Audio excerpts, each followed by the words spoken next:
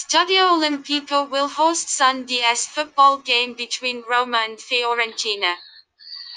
The Giallorossi have been impressive in front of goal of late, with the team netting 8 goals in total in the previous 2 league fixtures, and they are likely to stick to their attacking style of play against Fiorentina.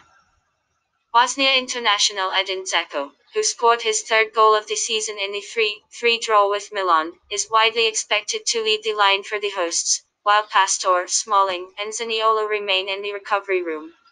Both Diawara and Calfiori are rated doubtful after they were tested positive for coronavirus. As for Fiorentina, experienced midfielder Borja Valero after missing the Udinese game due to the lack of fitness. The Viola did well to beat the Zabret at home ground, but given their poor away record in the Serie A, we are tempted to put our money on the Romans this time up. Prediction: 2-1.